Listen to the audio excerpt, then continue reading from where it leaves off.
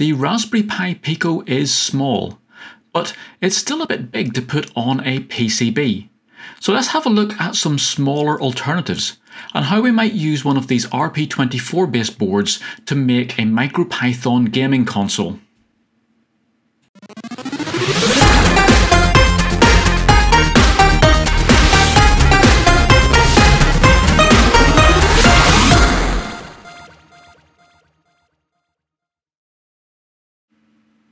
Hi and welcome to Bytes and Bits.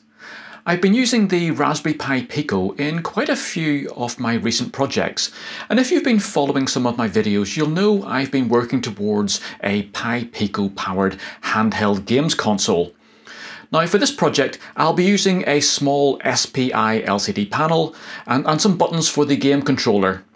Now eventually I'll need to move the test circuit onto a printed circuit board to turn it into a usable device. And that's why I started to look at some of the smaller RP2040 boards. Now if you're not already familiar with the Raspberry Pi Pico, it's basically a bare bones RP2040 microcontroller on a very useful circuit board that gives you almost full access to the processor's I/O pins. It's breadboard friendly, so you can easily build up your circuits, but when it comes to embedding it into a small device, it actually takes up quite a large area, and that's just simply to get the processor onto your design. Now there are a range of smaller development boards, and the one I'm going to use today is the XIAO-RP2040 from Seeed Studio. Now this is a very neat package. It's around quarter the area of the Pi Pico. And as with the Pico, you can either solder some header pins onto the board, or you can actually solder it flat onto your circuit board if you're making up a PCB. Now it houses an RP2040 microcontroller with the usual 264 kilobytes of RAM and 2 megabytes of onboard flash memory, and all of that running at the normal standard speed of 133 megahertz. So basically you've got a Raspberry Pi Pico on a smaller footprint. Now power and programming for this device is via a USB Type-C port, and you've got then the normal boot button, along with a very handy reset button, so you don't have to disconnect the USB lead every time you need to reset or restart your microcontroller.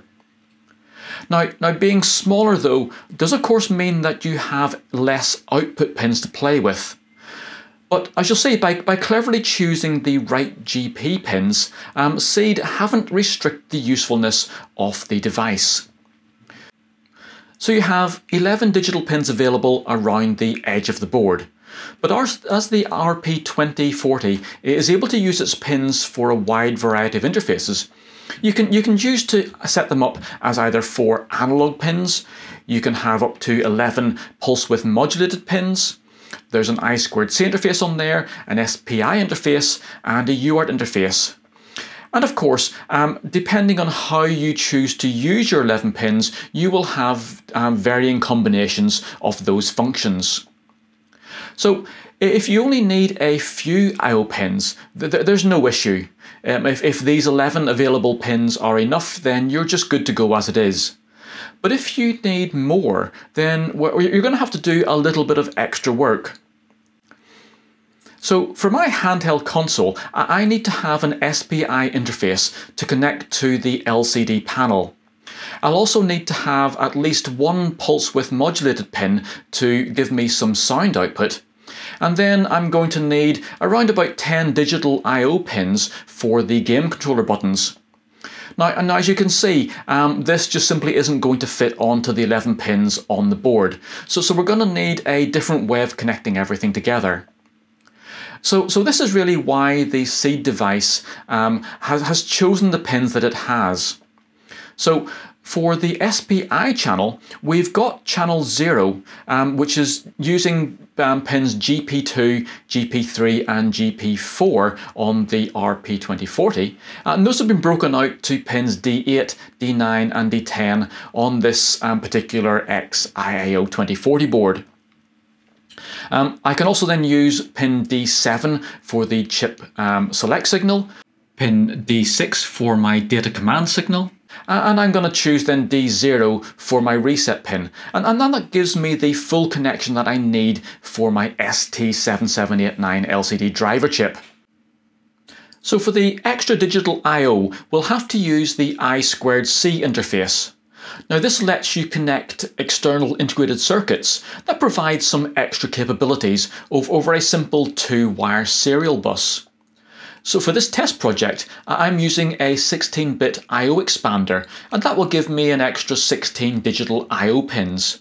But the same 2 wires can connect to multiple devices, each working at their own I2C address location.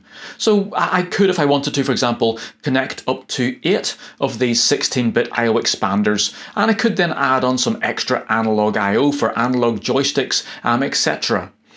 So the I2C, or inter-integrated circuit as it stands for, is a serial bus. So it's actually going to be quite a bit slower than connecting directly to reading an I/O pin on the processor. But we can run it at 400 kilohertz, and it only needs 5 bytes to be sent to read all of the 16-bit pins on my I/O expander. So that isn't really going to impact our performance too much in this project. Plus, as we'll see in the full project tutorials, we can actually hide this serial processing time away by using our second core.